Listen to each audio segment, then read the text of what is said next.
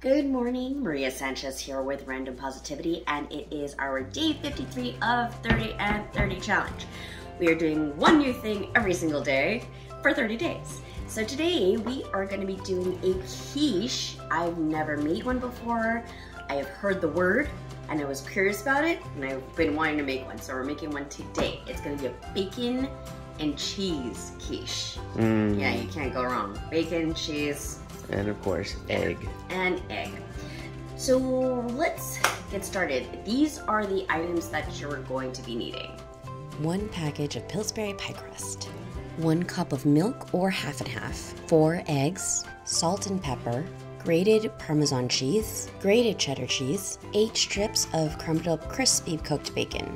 Now that you have your items, we are going to be placing our pie crust into our pan. I do not own a pie pan. They said you can use just a round cake pan. So if you don't have the pie pan, use what you have. You don't have to go out and buy it. And you do want to soften this before using this pie crust. So this is actually my first time using pie crust too. So that's a couple of new things today.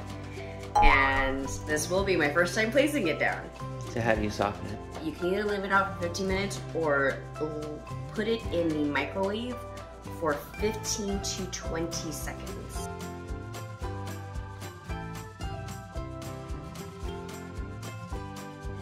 If you happen to get any holes, you can just press it. If you don't have a pie plate, use parchment paper on the bottom of your cake round. Just get the parchment paper, put it over, and you're gonna trace around the bottom and then cut out that shape. And then there you go. I believe I'm supposed to press down on the edges. All right, now that this pan is covered, just let it chill out for a moment. Okay, we are going to mix this up. So, the rest of our stuff. You mean had the thing said not to mix it, we'd have been... That's the other thing. You could use either milk or half and half. We got milk, so I'm utilizing our milk. How much milk? It is 1 cup of milk. Pour that right in there. Boom. 1 cup.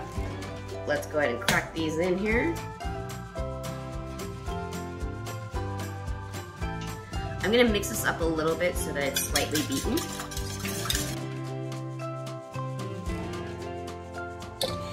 Then it does say to use 4 ounces of cheese. We're gonna go ahead and dip that in. 4 ounces. Wait.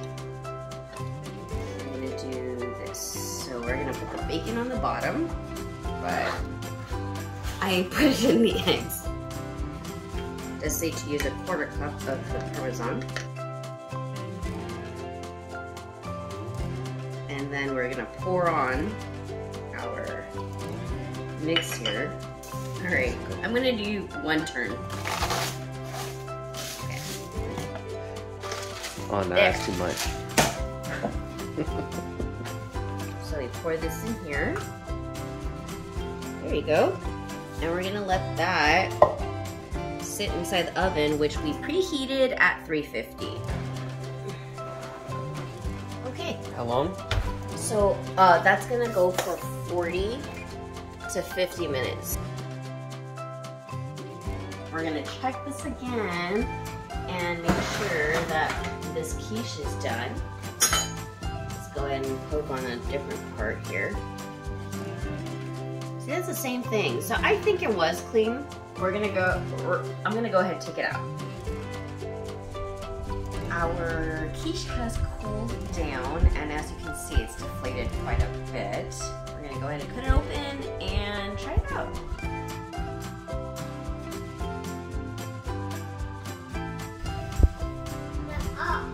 It is hot. Hot. I never wait long enough. It's hot. Okay, so the bacon pops.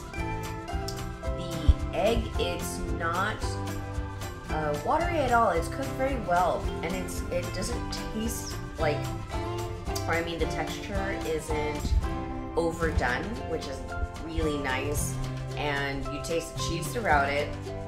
The crust itself,